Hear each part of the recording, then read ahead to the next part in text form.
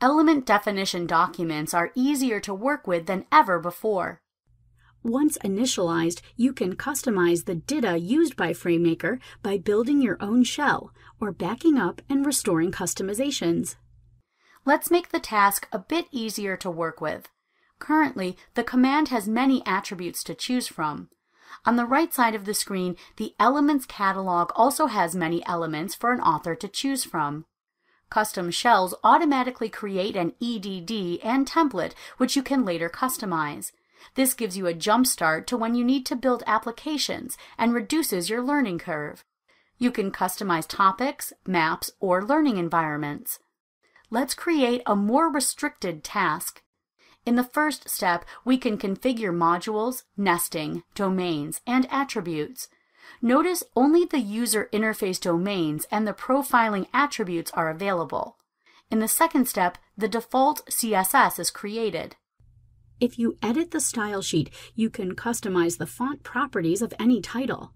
For example, you can give a section title a specific font size, or use a paragraph format tag for your figure title that exists inside your FrameMaker template. You can even create banner text to appear to help your author with anything they decide to do. The last step is to create a template. FrameMaker does this automatically based on the rules you specified in Step 1 and format specifications created in Step 2. The second customized shell has been created. You can further customize the environment by changing the EDD or the template. This is simpler to do, as behind the scenes, FrameMaker automatically created an initial EDD. Inside this, the general rule is simplified from the default in DITA. Additionally, many attributes have control flags to hide them from users. This environment simplifies the attributes that authors see and have to work with.